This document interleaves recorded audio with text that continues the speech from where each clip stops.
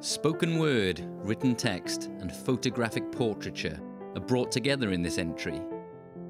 The image is a textual representation of President Obama's official photograph.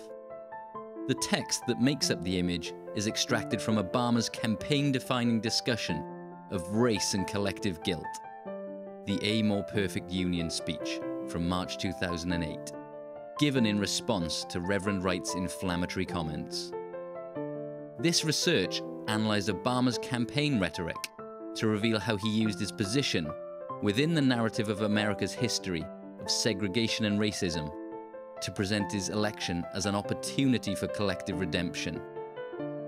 A More Perfect Union encapsulates Obama's rhetorical strategy of conciliation and redemption and offers a cathartic example of how racial unity can be realised.